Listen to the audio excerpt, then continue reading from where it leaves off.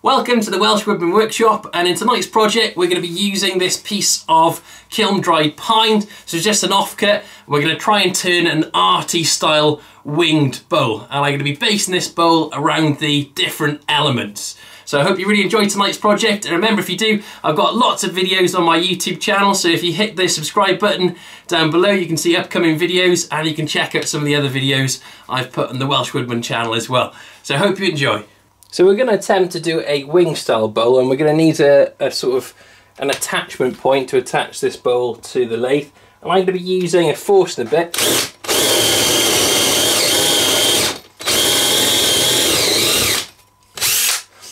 So that 30mm Forstner bit then we're going to put over my pin jaws, and I'm going to expand those jaws into that mortise that we've created using the drill, making sure this is nice and flat against the surface of the jaws, so it's nice and balanced.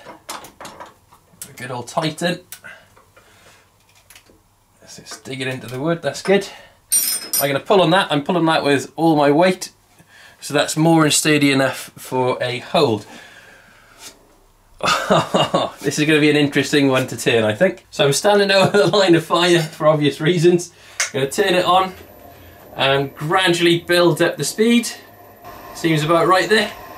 This is going to be a fun turn, like a nice little fan. Right, we're going to be putting some health and safety equipment on, so I've got a power respirator to help keep my face, my eyes and my lungs nice and safe.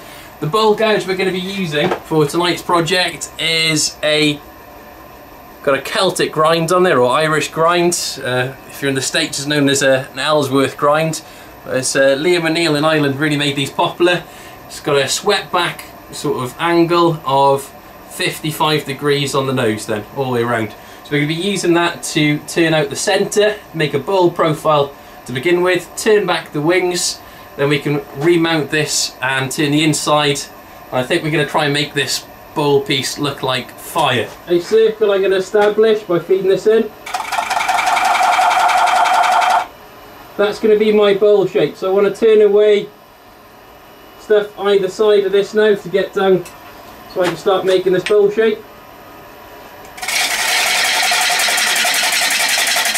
Making sure my hands are going nowhere near this twirly bit.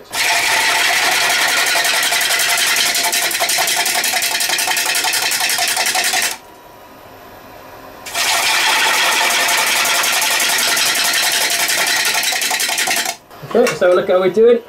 So I'm going to score a line on this, which we can see from the top. So this line I'm going to turn all the way back to, and I want this to look like as if this is emerging from the piece itself. So we're going to turn back to that line all the way across this length, and we're going to start establishing that bowl shape a little bit more then.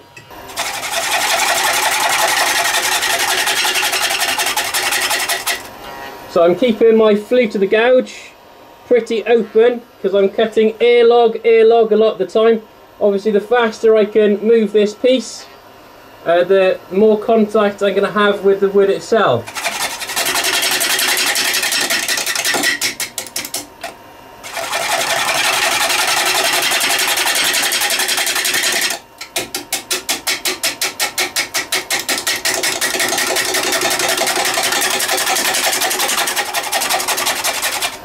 I'm just doing some pull cuts now to remove material, being really careful and not catching my arm on the windy bits. So let's zoom in so we can have a look. So I want to face off this surface, make it nice and flat.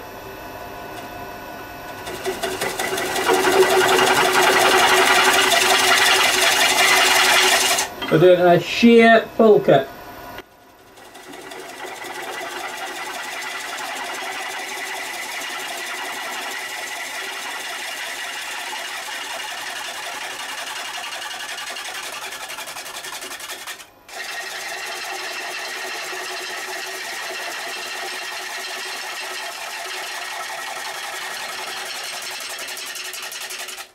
So the body position itself, keeping my hand nice and close to my body, using my hips and my body to move with the piece itself, just to keep it nice and supported, especially as we're touching airlog a lot of the time.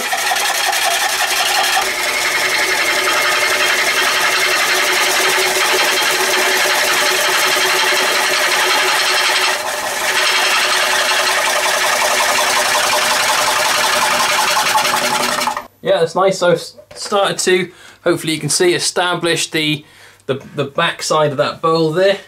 Quite happy with that shape.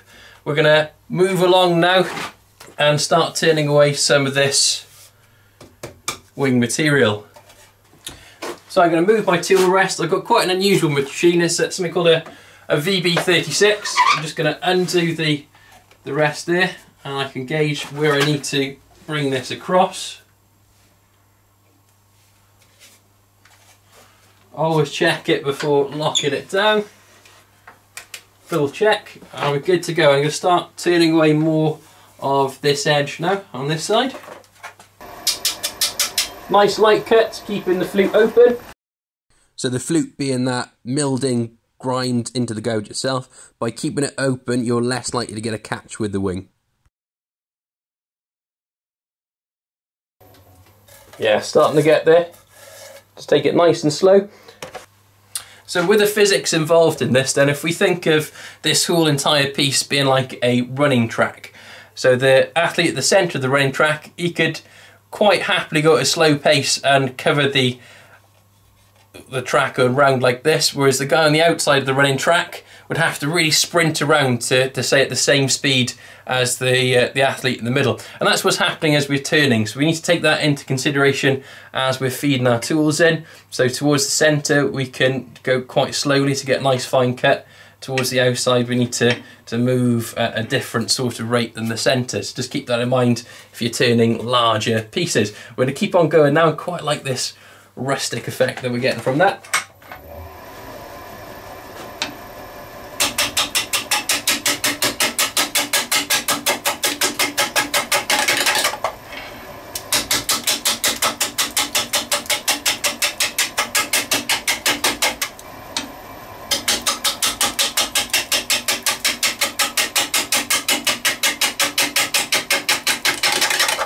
So just adjusting the tool rest again to our new position.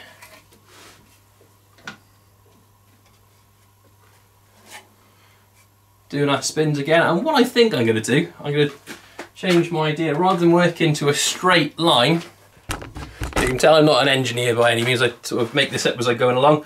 I want this to be like a flame.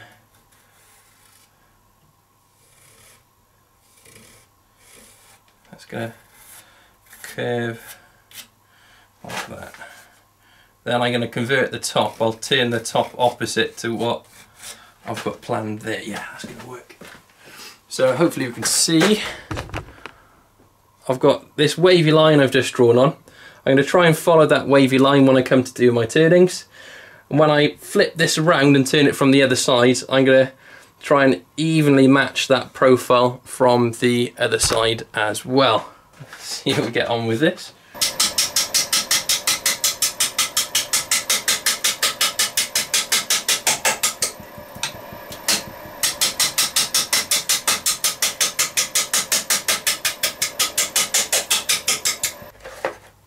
So with this technique, obviously because you're cutting air a lot of the time, you have to sort of visualise the piece as being a solid piece all the way around. So we're getting these little grooves. I quite like the texture we're getting from these as well. So I'm just going to refine these shapes a little bit. Then we can come up with another mortise mount there, flipping round, and we can start shaping the other side and hollowing out the bowl on the other side. So we're just doing some refining cuts now. And I'm trying, even though this is spinning round, I'm trying always to cut downhill as I'm making my cuts, and that's gonna, rather than, you can see I've just done a downhill cut there. We zoom this in. You see, with the downhill cuts, we're getting smoother cuts than cutting uphill with your tearing fibres. So I'm gonna try and just redefine this shape a little bit and blend this in.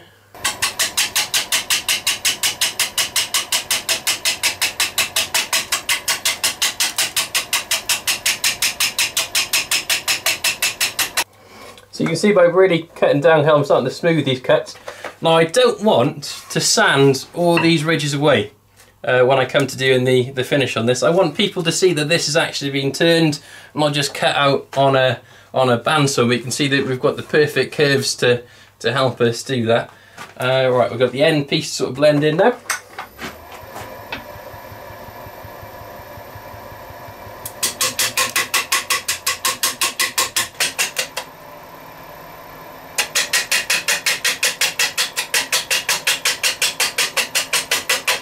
Yeah, far better. Happy with all those curves now I've got in there.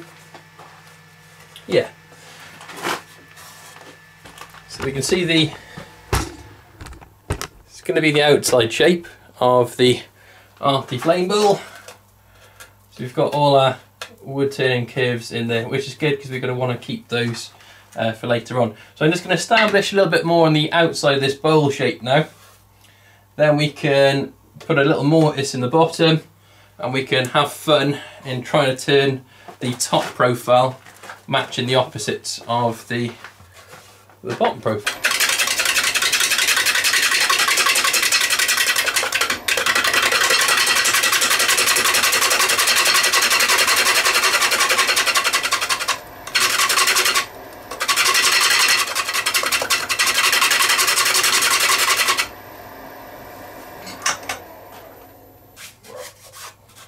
So this is sort of kiln dried, so you're bound to get some dry bits, but in terms of lack of tear out, I'm quite happy with that.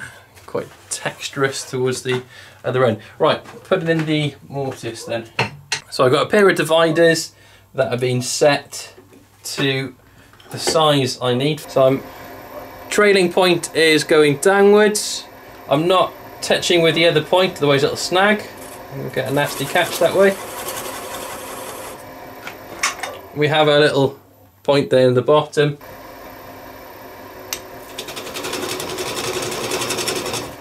So just using a little dovetail scraper to get the angle of my jaws perfect.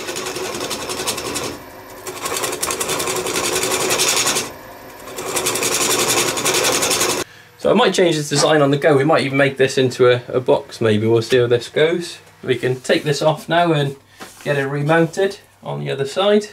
So that's the underside shape. We can start working on the top profile now.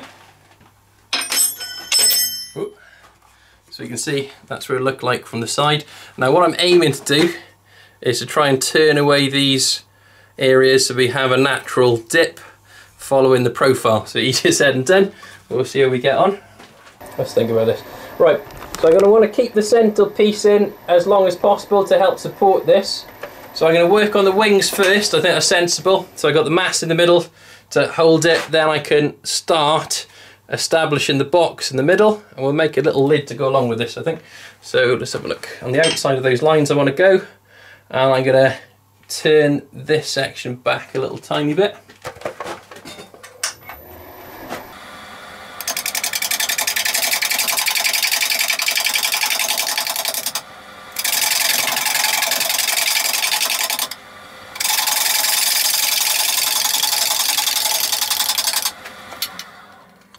So we're working these edges down, we should be.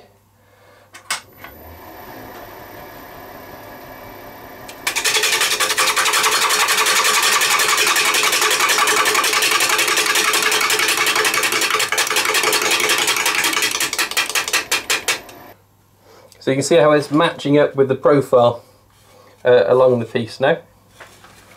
So it's always a good idea to keep stopping and checking rather than going too far. You can take wood off quite easily, but it's very, very difficult to put it back on. We've got a nice little knot in there we're playing with.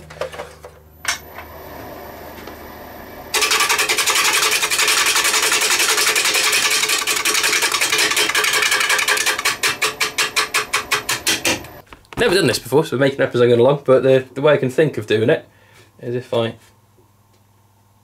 put the pencil on there. Got that pencil line, I don't know how well we're going to see that as it's spinning. I've got this pencil line there.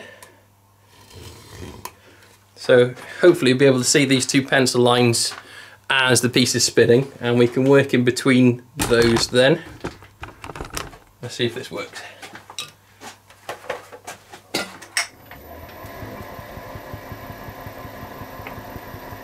There's that pencil line.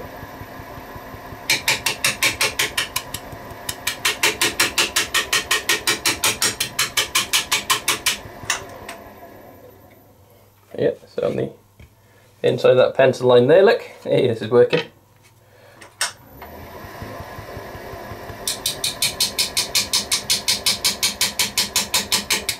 I've established the next area, or a little bit over I can afford to go.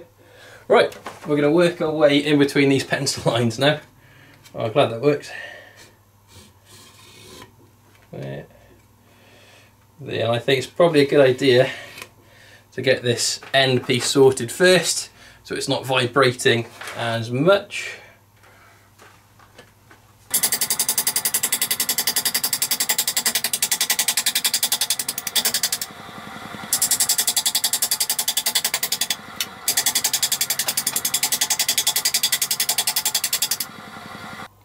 Let's take you on a little tour of what we got so far then.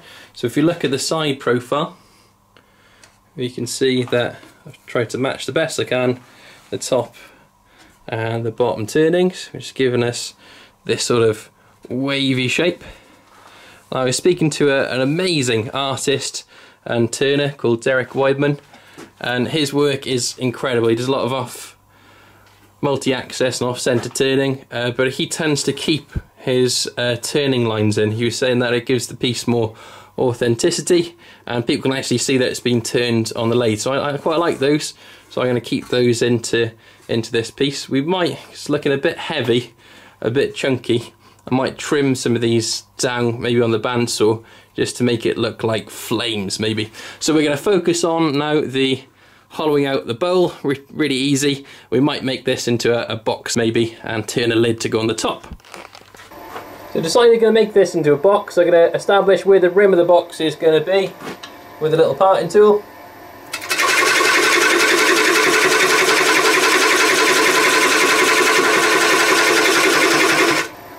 So I can turn in the centre now from there. This is the easy bit. This is the using a push cut then, rubbing the bevel of the tool, working down on the wall. Leaving a tiny bit at the centre because I want to be checking my depth before I get down to my final one in case I go into that mortise. So just nice simple push cut, rubbing the bevel, a little bit of downwards pressure with my thumb there on the tool to keep it under the tool rest, and just working gradually away, trying to get a nice sort of even thickness on the wall, matching the outside profile. I want to leave a little rim there so I can put a box lid on.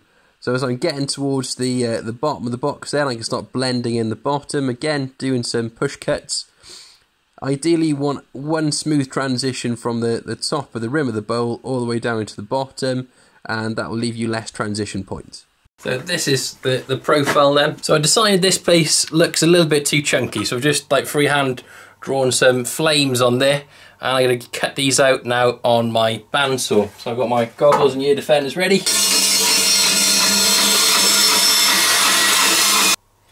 So this is the shape we're sort of getting then off the bandsaw. So we can start working on the lid. So I've got another offcut of pine.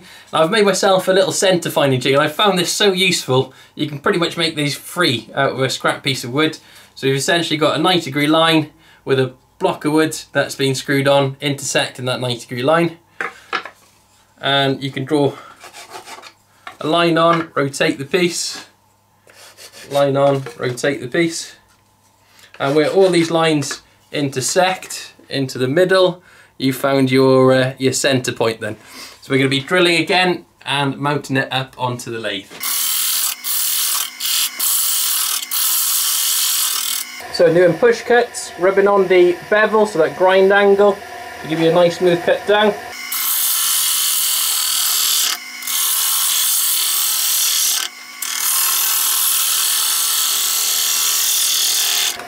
And we should be getting these long, thin, stringy shavings. We're rubbing the bevel right. I just need to turn off my machine before I move my tool post into position. It's always a good habit to do that. And you can see by doing these push cuts and getting the bevel constantly rubbing the work, I'll zoom in to make that easier to see, we're getting a really nice smooth finish, so there's no tool marks or anything across the piece. So it's worth keeping nice sharp tools and rubbing that bevel to give you that nice sort of cut. So constantly rubbing that bevel of the tool so that grind angle round, so I'm pushing that against, and I'm able to get a nice cut then over the tool. You can see the length of the shavings, long and stringy, that's what we're looking for. So I'm looking for a dome shape, so I just want to blend in the top now with the edge to get it nice and curved. So there's the side profile, so we're getting this curve. So this is just making a little mortise that we can remount this, plus it's going to hide or become the mortise joint for the top we're going to put on.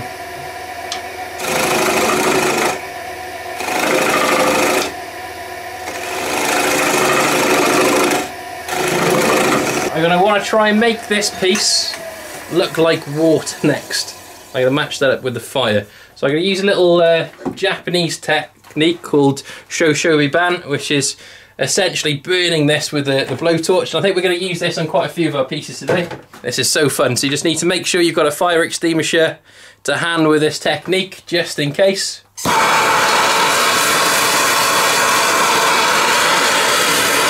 And this works really well with softwoods like pine.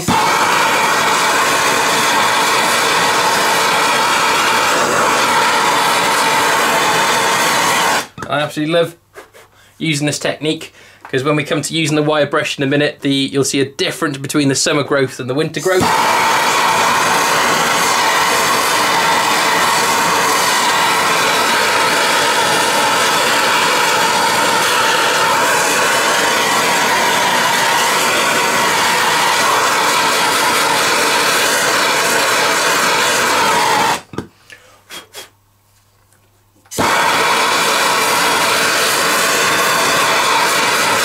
And the great thing about this technique as well, you'll notice I haven't sanded in between doing my final sort of finishing cut and torching.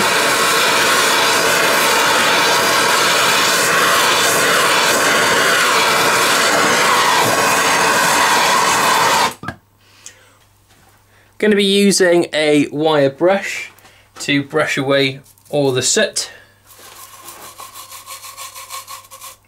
And you want to sort of do this in the direction of the grain pattern. So any scratches you do put in then are in the direction of the lines. And I want to try and make this look like some water ripples or waves in the next step. So I want to try and really get rid of all of this soot.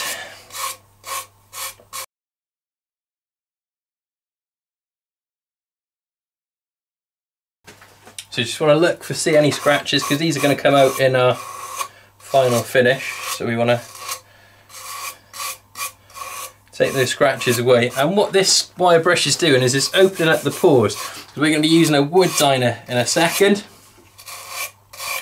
And I open up those end grain pores, it's going to help this wood dye really soak into those and bring this piece to life, hopefully. It's a lovely textured piece, so if you ever want a quick, nice texture, that works really well. Now, how we're getting these different textures then, the tree has two types of growth, so early and late, or summer and winter growth. The winter growth tends to be a little bit hardier because there's less sunlight for photosynthesis for the trees to grow, so they tend to be, they stay there more than the wider summer growth, and that's how we're getting these different sort of ripple patterns.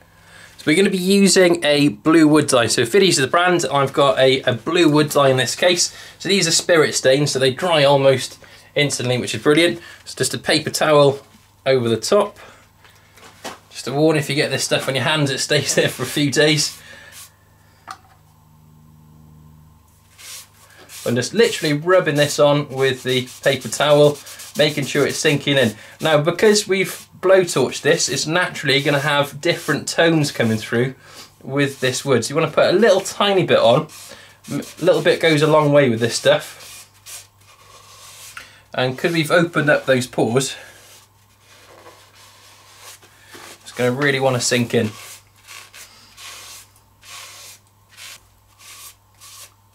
So we'll let that soak in and dry off. So that's just the first coat, and you can really build this colour up. So you can add more colour to some areas than others, and you get a nice little shaded tone. I'm just going to do a nice, really simple, just one simple coat over the top for this one. So I'm going to remount this now to the lathe.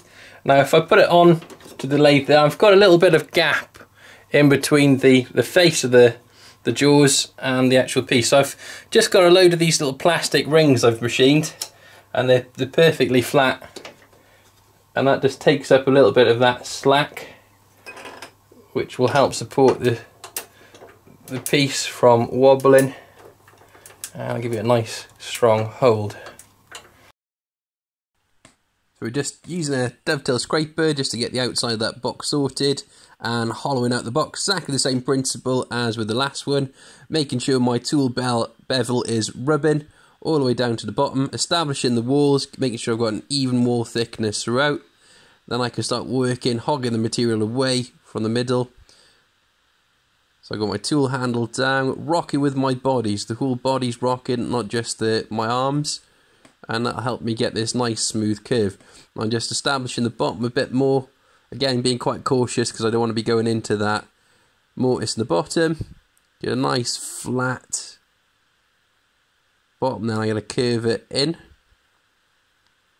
all the way from the rim down into the bottom. One more cut to finish.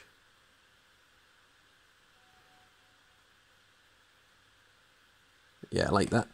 So I'm going to be using some sandpaper now just to sand back a tiny bit, and we're going to be using that Japanese technique, Shoshobi-ban, again to blowtorch this, scorch it, and wire brush this back. And we're going to do exactly the same as with the top. We're going to be adding a wood dyed finish using the same principle, so I'll just speed this section up. But it's quite nice in the fact that the top of the box and the inside of the lid of the box will match nicely. And I can do the same thing then on the flame section, and we can have a look how that looks next.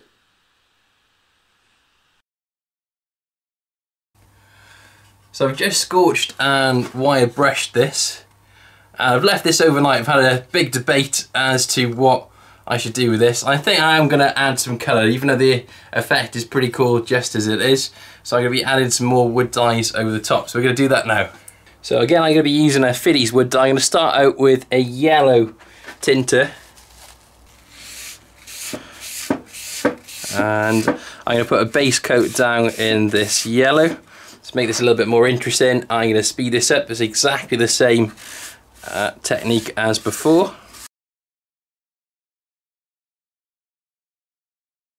So we've let this piece dry, and there's the sort of flamey pattern we're getting throughout. So you can see the different yellows and the oranges and the reds coming through, and more so then on the back side. So lid on top, we're going to need a little holder for the lid. So I want to get all the elements in. So I've got fire and water, and I thought about wind, and I wanted it to be like a wind related wood thing, and the first thing that popped into my head was the sycamore seeds. So as they spin off the tree like helicopters. So I've done a little bit of drawing, so drew out a seed, cut it out on the bandsaw, and I've done a little bit of wood whittling with a whittling knife, and I've got this little seed pod type thing. So what I want to do next is turn a little base that I can attach this seed pod, and that'll be coming off the top then as a little grip handle for the lid. So we're going to get that turned now to plug this gap. And what I was thinking for the base, to again keep it with a tree theme but in the form of earth, is to use this little slab. We'll cut this down and we'll turn a transition piece then to go into the bottom of this, so it'll be like levitating up hopefully at the end. So we're going to need to wood turn the transition piece to make an interference fit into this, and to allow this to sort of sit on top. And what I'm going to use for that is just a loft cut of a bit of tulip wood I've had knocking around for a while. So we need to centre this to begin with. So a quick way of doing that is use your finger as a gauge, all four edges. In the middle of that sort of area there, that's going to be your centre point. The same the other side.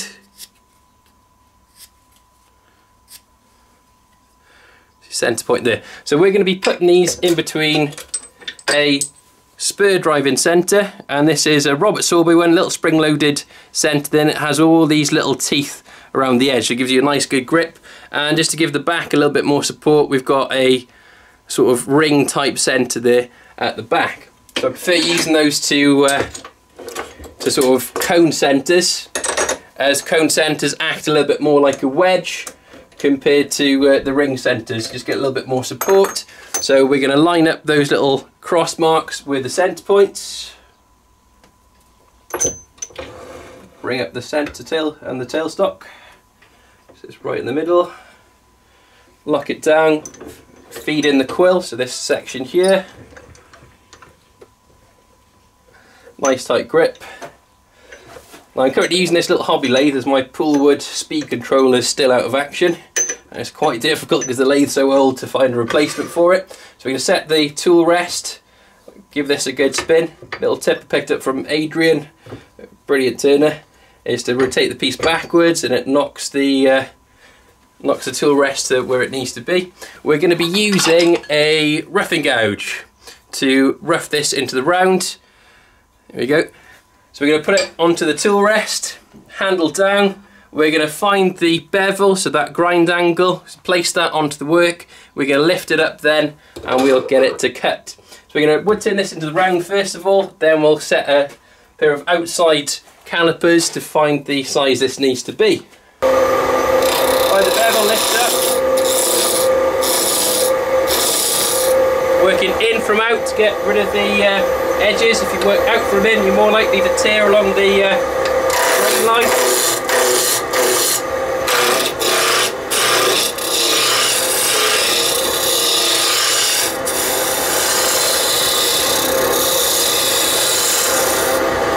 Okay, tool on top, getting bouncing, as you can see there. Still not into the round, so we can take a little bit more off.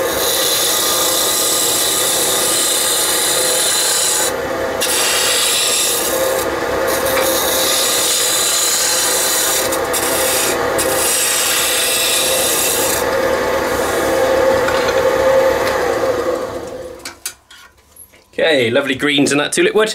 Right, we're going to be using an outside dividers. I've welded on 2 washers. There's a little tip I picked up from Mike Haselden. I'm going to be putting this outside diameter, set it, and I can come from behind then with these outside calipers, and the washers just give you a little bit more of a smoother entry as you come in. So we're going to be using these along with a parting tool, and that's going to reduce this down to the diameter we need. Put this on.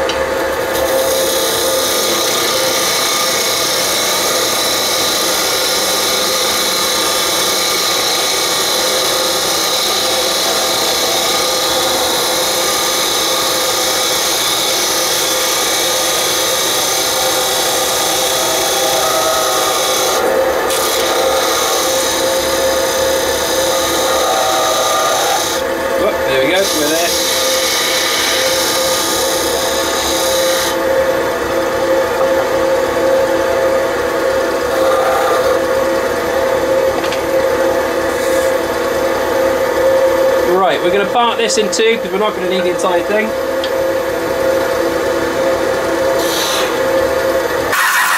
Okie doke. So we've got these 2 parted off. So the piece that we're interested in is this piece here. So we're going to make that into like a round cap. So we're going to have to put it into the 4 jaws of the chuck now. So just untake the spur out.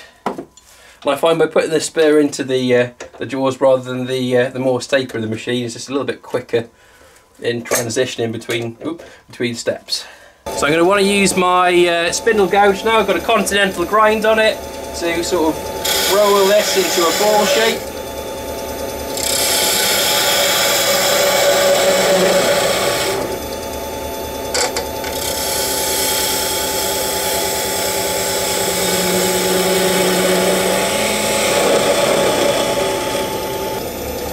Right, let's establish this shape then.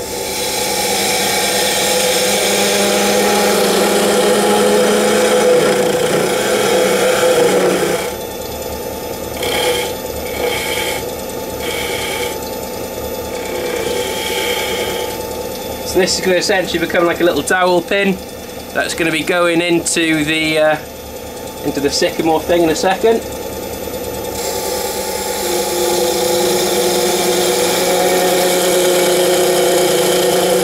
So what I'm doing is I'm pulling back on the tool slightly. Zoom you out so you can see again. So as I'm pushing this in, I'm pulling back, you see, with that little finger. And that allows me to rub the bevel of the tool, which will give me a little bit of a smoother cut. So I'm pulling back to rub the bevel, just in the angle so I can cut. And I'm going to get a nice smooth cut because of that. So I'm pushing the tool in lightly. It's nice and sharp, it should be skated across quite easily.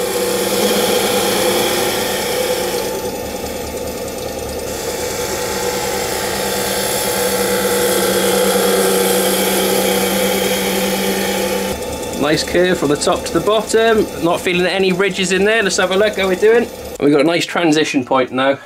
That's going to go into there, and I want it to look nice and light, go into the bottom. I'm going to take that down a tiny bit more at the top with my skew, just so it'll fit inside easier.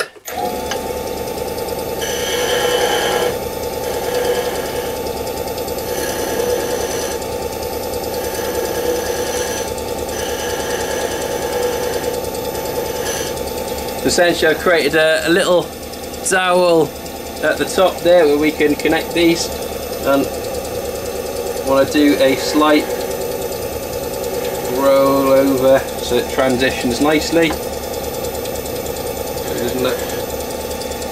See, I've rolled a slight bead there inwards, or cove I should say.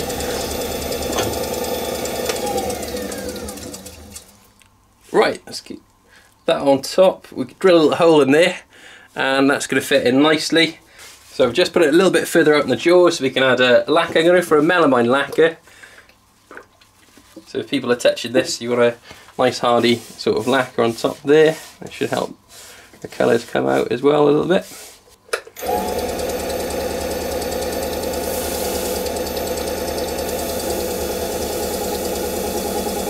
So to keep it in time with everything else, we're going to use this as our transition piece from the plank at the bottom to hold the wing bowl up. So we've got our tenon ready from last time. Nice and tight in there. Now we're going to need to do a tenon on the other end, exactly the same size then as the hole in the bowl. And we're going to be using our little dividers, so our outside calipers, sorry, to help us do that from the back again over here. Right, let's go.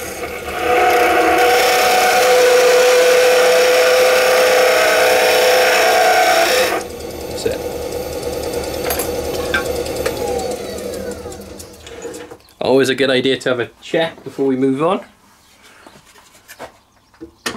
Get this guy out of the way. A little bit loose. Do a little bit of a tapered joint then on this one to help us with that problem.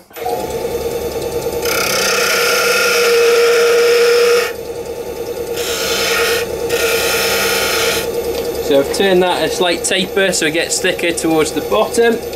Right, we're going to have a bit of fun with the skew chisel now. So we're going to need to come up with some transition points. So I think I'm going to do a little cove in the middle.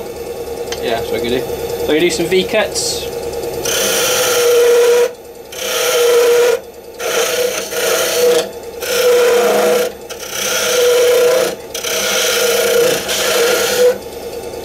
Same the other way.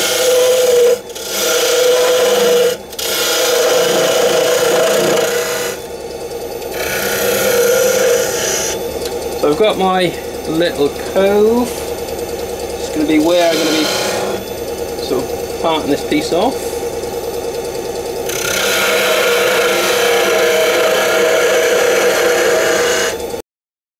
So I just want to roll a bead on the top to sort of blend it in with the top so it doesn't look like a sharp point. So a nice smooth transition. And if you notice, the way I'm cutting is I've got the tool canted on its side. I'm only cutting with about 1/3 of the edge. If you cut with the entire edge, I find that you're going to get a nasty snag and a catch, so cutting downhill. as I'm getting towards the centre, I want to make a transition point, so a feature. So I've put in a little bead, rolling that bead over then with a short point of the skew. Now towards the top of this, I want to really bring the size down to make it look more balanced, and I want to get it down to a hole size that's going to fit into the base. So I'm going to establish that's where I want to part it off there, roll a slight bead again to make sure it blends in more. I can just play around with the proportions of this. Sorry I haven't got a top view, I've only got one camera at the moment. Blend that in. I'm cutting uphill there, so I want to blend that, so I want to go downhill right to the bottom of that cove. There we go, a little bit of sanding next to smooth this guy up. Then we can establish where we want to part this off using a parting tool.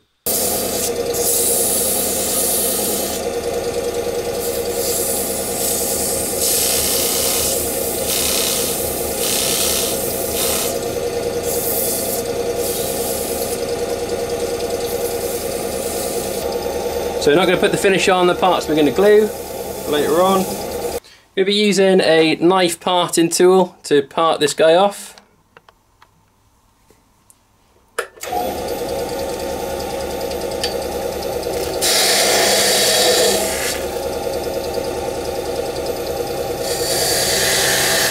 So we're going to put this all together now, the top lid part. So using a bit of PVA glue, Gorilla glue I quite like using, or Type Bond, they're my favourite sort of types of PVA glue, really strong, long lasting.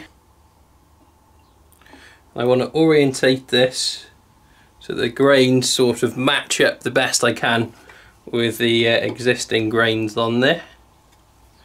A little bit of PVA in a little hole I've drilled the same diameter as the little dowel peg I've turned on the. So like that. We're going to let that dry. We come back to it then. Right, we're going to sort out this base now.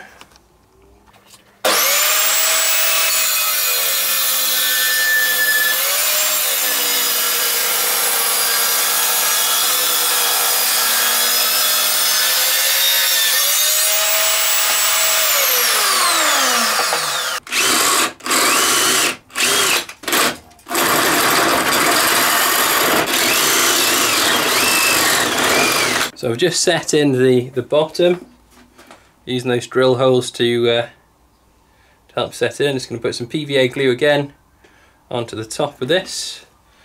Let this dry into place.